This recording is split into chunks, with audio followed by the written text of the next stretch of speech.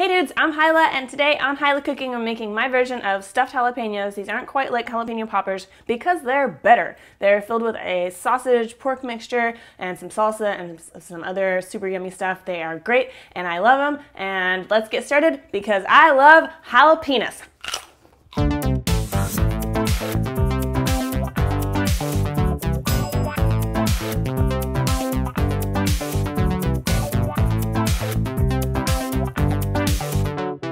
First thing you need is some big ol' jalapenos. Just kidding, I know it's pronounced jalapenos. So I like to get these big ones just because they're easier to fill. So we're gonna cut them in half lengthwise and keep the stem on there because it looks kind of cute. And then we need to remove the seeds and the membranes. So use the tip of your knife to kind of go around, up one side, across, and then around the other way. And just cut through those membranes. And then we're gonna use a little spoon to sort of pop that out of there. So there, doop doop, a little cleaned out shell. So this is the most tedious part. I'm gonna go ahead and do these. If you don't like hot food, you can totally use this same recipe with those little miniature sweet bell peppers too. So it's pretty versatile. Or you could use the filling to stuff a big bell pepper and serve it for an entree instead of an appetizer. And if you have sensitive skin, you might want to wear gloves while you're messing with these peppers because the oils can kind of irritate your skin a little bit. But make sure to wash your hands after you handle them too with lots of soap to get those oils off of there so that you don't accidentally touch your eyes or your butthole with pepper fingers because that hurts, guys and girls.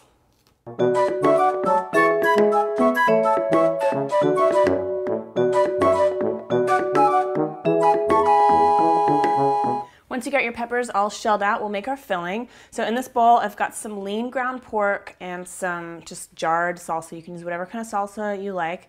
And I'm gonna add some green onions, garlic, and cilantro.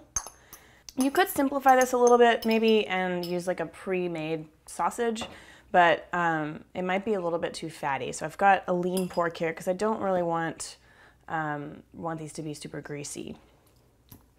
Mix that up together. And then in this bowl, I've got some bulgur wheat, and this is the same thing that's used to make tabbouleh. It's wheat grains that have been sort of steamed or boiled and then dried and then broken up into tiny pieces. So they cook really fast because they've already sort of been cooked once before.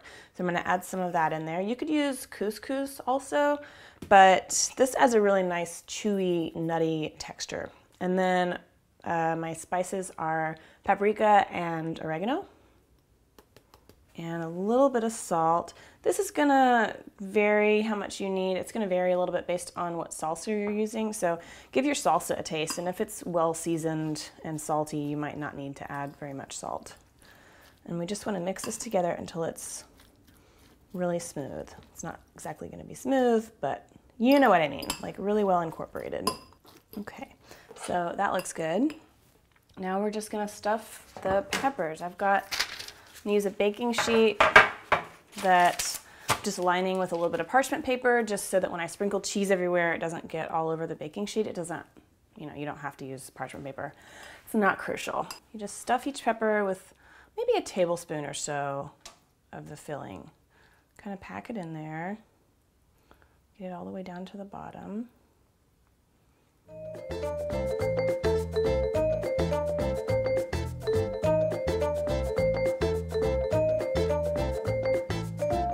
Once they're all stuffed, we're gonna sprinkle each of them with a little bit of cheese, maybe a teaspoon or so.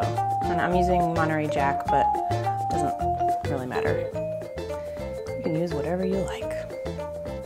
Now into a 400-degree oven for about 25 to 30 minutes until the centers are firm and cooked. Dishes are done, man. Okay, so I'm gonna let these cool for a moment. So you'll know they're done when they're kind of like, the filling actually puffs up a little bit as that bulgur swells and absorbs the liquid from the salsa. it gets really damn tasty. So if you like this recipe, also check out my super easy stuffed mushrooms recipe. These would go great together on an appetizer platter or something.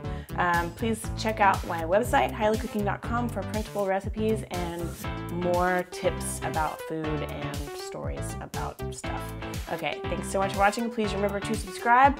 Let's give this a taste.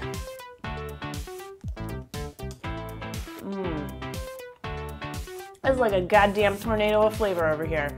Look at that. So delicious. Oh my gosh, I hope you try this. You're gonna love it. All right, see you guys next time.